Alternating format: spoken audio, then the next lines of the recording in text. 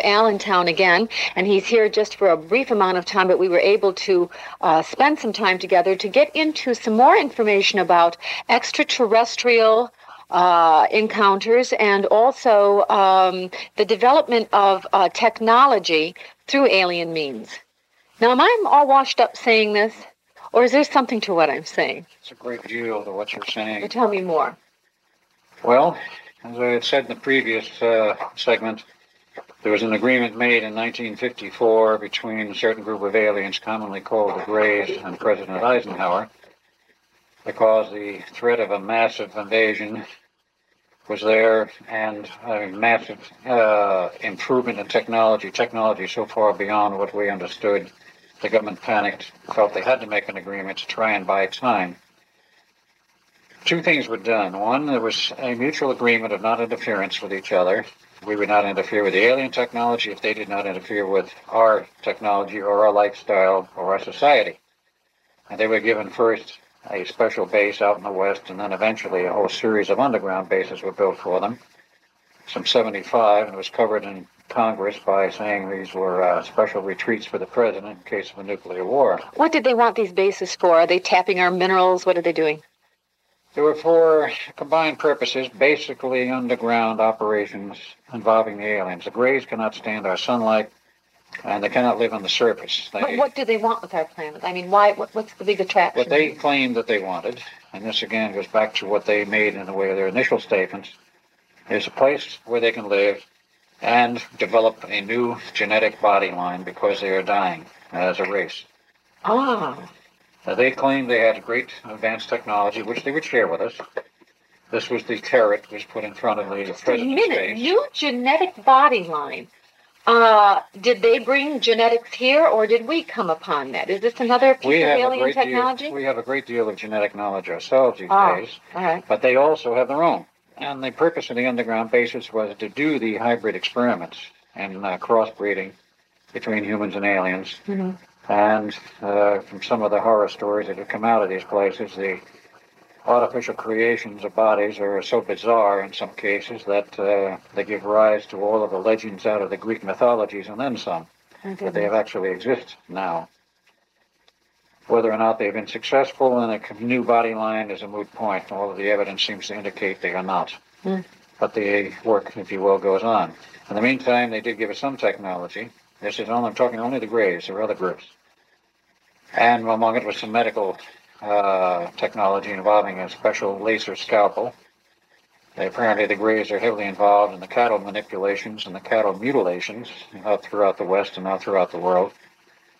And they use the cattle, certain parts of the cattle apparently, for their not only their experiments but part of their feeding process, because they have such an atrophied intestinal tract and digestive tract they cannot eat in a normal manner. They have to absorb their nutrients through the skin, which is a very strange and difficult process. How do you absorb nutrients through the skin, aside from osmosis? If you or I, as a human being, go take a bath in a tub of water, water is absorbed through the skin. That's a perfectly normal process.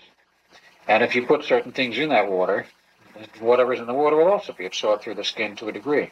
Blood, they do the same thing. Nutrients, yes. Minerals? They do the same thing. They mix vats of blood and sit in them.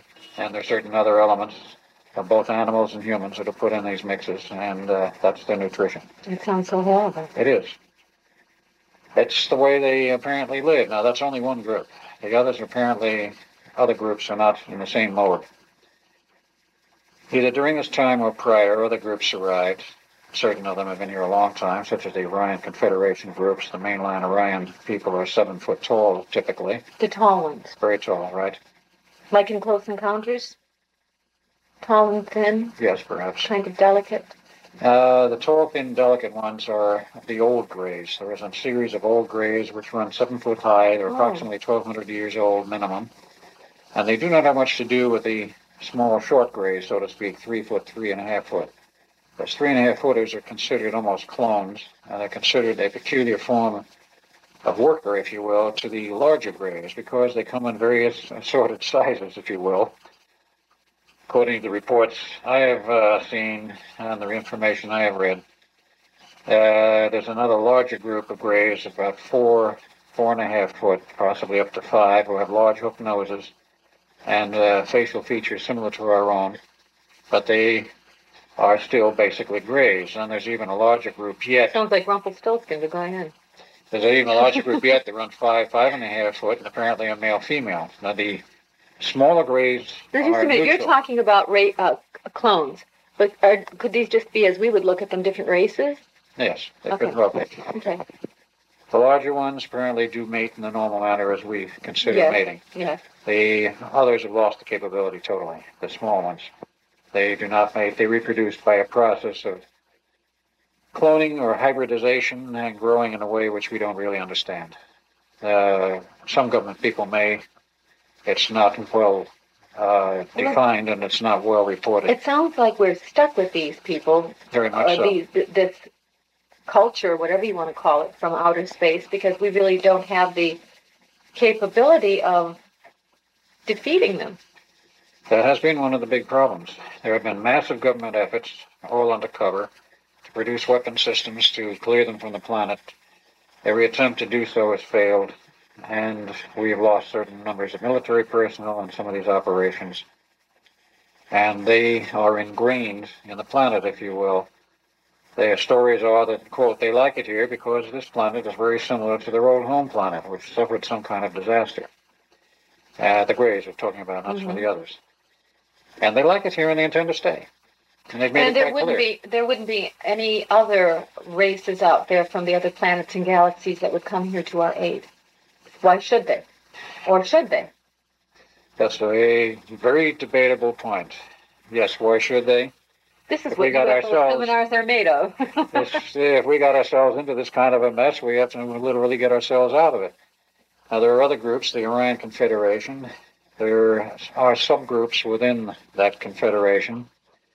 There's another totally independent group, but somehow has formed an alliance with the Orions. It's known as the Sirians, Sirius A. Then there is the Leverons, which are part of the Orion Confederation, and they were the ones that supplied the bulk of the technology for the Phoenix Project, the Leverons. The Orions were in the background, and apparently they were hoping to take over the whole project. And the Sirians are also there with a very high order of electronic technology. They supplied some of the equipment also, from what I understand. And you have all kinds of other aliens. You have, of course, the Pleiadians, which have no part in this, and while they had offered several times to help us with our problems, the offers were turned down, and are now in a strange position. We have become, it would appear, allied with some of these alien groups, and therefore it's hands off. If the human governments form an alliance, a working alliance with the aliens, and accept them, then what happens from this point on is our own problem. If the aliens had come in and invaded and had not been accepted, then Pleiadians or certain other outside groups would have a right to come in and remove them.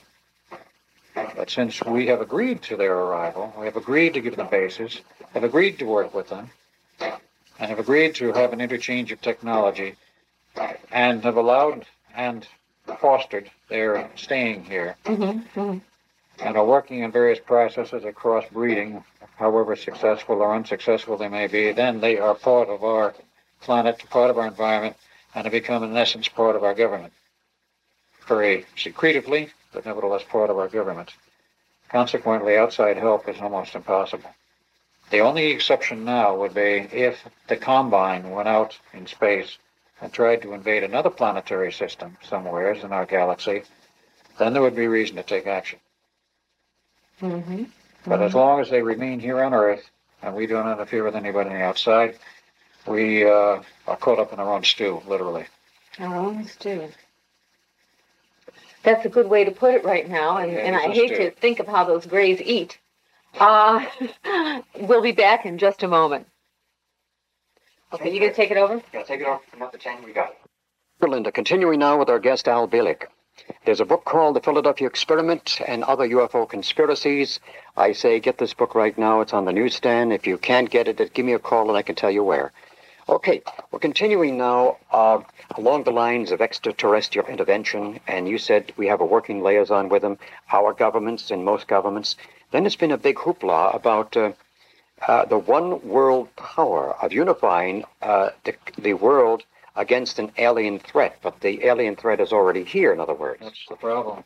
Okay, so in other words, I also hear that not only in exchange they're giving us information for the stealth technology, also they gave us information for the Excalibur, which I understand is like a sonic device, sonic cannon, and wherefore some of our pilots are now piloting UFO craft up around Nevada. That's true. And there's a whole area of... and we've also started manufacturing modified aircraft, which are based on UFO, if you will, designs. One of the interesting exposés of this was somewhat tongue-in-cheek, but nevertheless, you got the message. Was last August in, I believe, Aviation Week and Space Technology. They did a series on the new experimental aircraft of our government, Air Force and Navy. The Navy was working with an A-12 aircraft, and that thing is a triangular wedge-shaped aircraft, which is almost a direct duplicate of the Gray's ships, the smaller ones. Mm-hmm. And they have stated in that article that there have been some very strange tests out in Edwards Air Force Base area of California, where people were awakened at 2 and 3 in the morning with noises and rumblings, which were reminiscent of the old Saturn V tests many decades prior, about 20 years per hour. And these new aircraft make so much noise in certain of the new engine designs that they'd wake up whole communities at 3 o'clock in the morning when they were testing them, always in the middle of the night. Other aircraft have been seen flying, which are moving much faster than our standard aircraft, faster than the SR-71s apparently. And the indications are that we are now beginning to develop technologies of our own based on alien technologies and based on the beginning of understanding of how they work. We have an aircraft called the Aurora, which flies from Edwards, perhaps not only Edwards, from there straight up and goes direct to the moon non-stop, and will carry a payload. It does not have multi-stage boosters. Boy, that is something hot. Now, again, there's so much information that you have. I want to find out what you know about the wheat field rings, which these round circles are printed within grass and cornfields all over the world now, especially in England. It's been very heavy in England, yes. The nature of that would indicate a type of UFO presence, and I understand that with all of the furor over this in England, BBC set up TV cameras a few months ago to try and photograph on the chance that they might catch one of these in the process of creation. They caught one in the process of creation, and apparently caught a UFO-type aircraft or craft with it. They then, that is, BBC then said, well, there was a camera defect and they didn't really get anything and it was never broadcast. Because the intelligence network said don't show it. Right, the intelligence network, the secret government does not want the world to know the involvement of UFOs, ETs, and the whole 9 yards here on planet Earth. Because they want to control, they want to have the ones that have liaison with them and get all the secrets and have the power, in other words. In essence, yes. There is a basis for this consideration because many years ago, if you remember in 1953, when there was a huge overflying of UFO-type craft over the White House in Washington, D.C., for 2 days and 2 nights on radar. That was 52, wasn't it? 52 or 53, perhaps it was 52. As a result of that, the Brookings Institute was given a commission to study the nature of the problem and make recommendations, namely, what happens if an alien technology comes in on an older technology, a newer one, which is far superior. One could draw, and they did use as an analogy, what happens if, let's say, Western man descends into Africa, in dark Africa, in some of these villages where, or down in Borneo, where these people had no technology, had never heard of some of the modern developments, and suddenly we show up with aircraft and helicopters and all this sort of thing. What happens to them? The Brookings Institute said flat out that there's either one of 2 consequences of that sort of an encounter.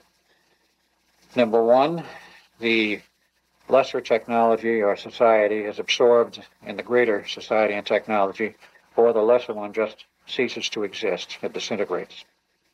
So based on those reports of the Brookings Institute, our government took the stand, and most major governments took the stand, that we could not afford to let the public know fully, at least at that time, the nature of this invasion, if you will, and that we were being invaded by a group of much higher technology than we had, because it would upset the world order, the economy, our industrial base, and our establishment, much less the political, but the entire military complex, the manufacturing complex, all of our ideas would go down the tubes. And along with religion, too.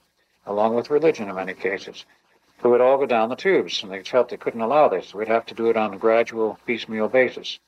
Today, if you look at your TV, and I'm sure you'll find this abroad, but here you have programs like Alien Nation, War of the Worlds, and a lot of other TV programs, all dealing with aliens. Star Trek, many dealing with aliens. But isn't it true that some of the technology now employed in Star Trek is actually happening?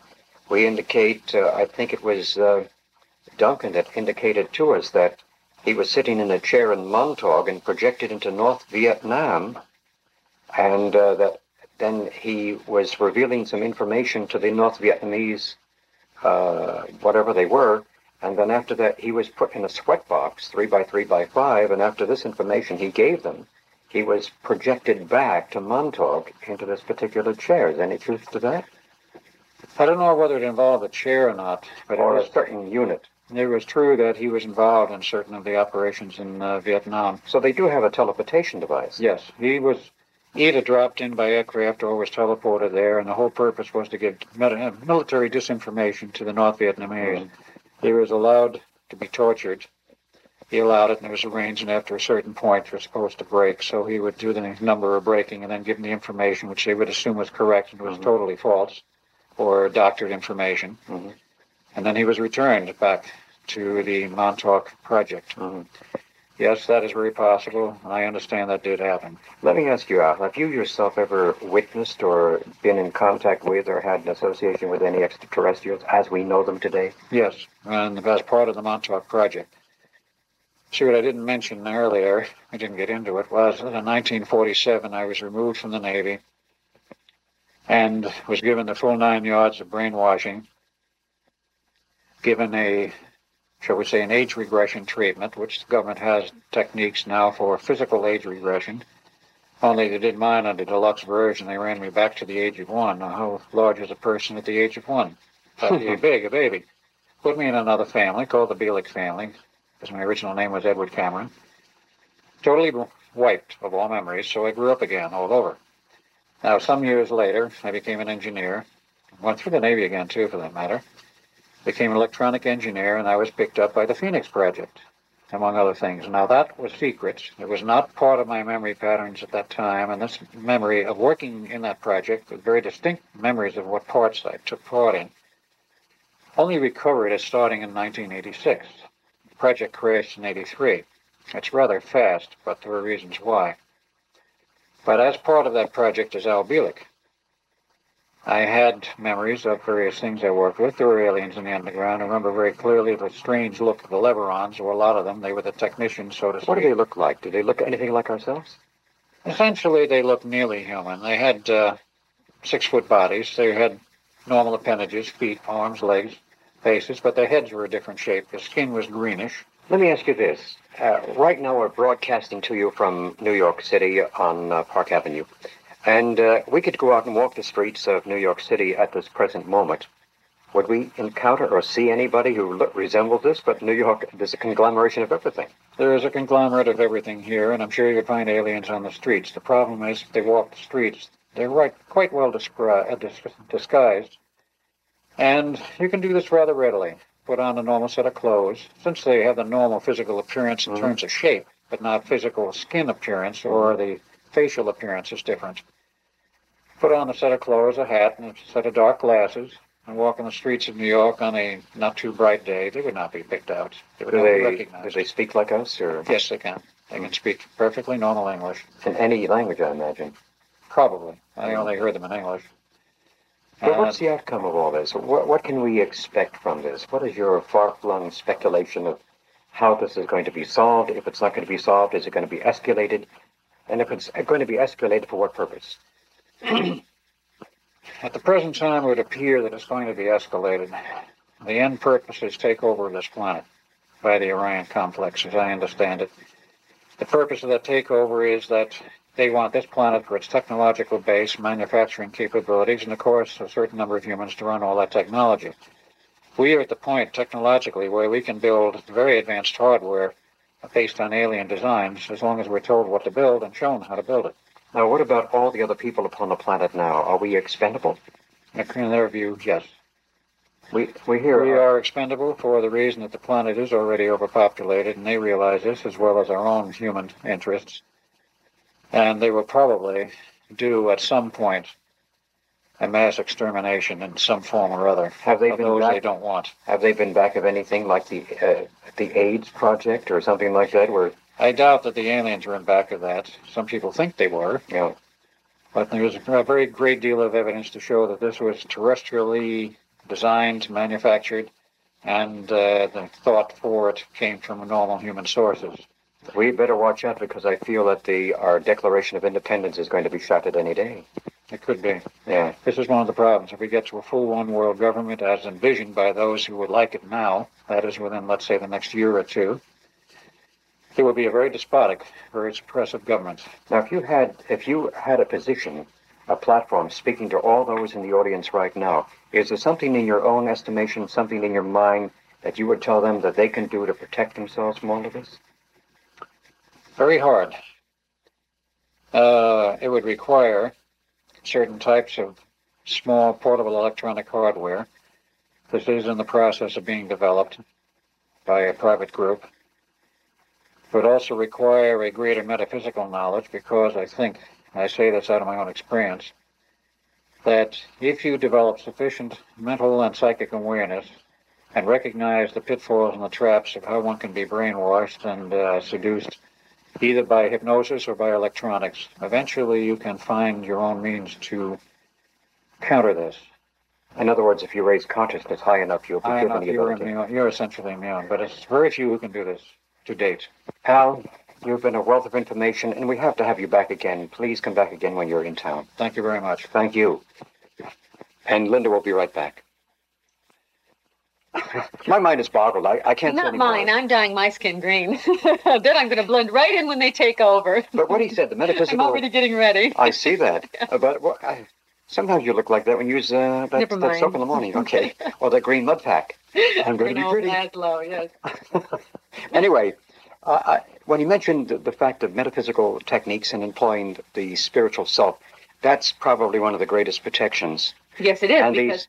Because when you employ any intuitive or psychic talents, what happens is that you turn off the mind, which is a logical and important process. But the mind does restrict one from being able to go beyond what they see, beyond what they actually hear.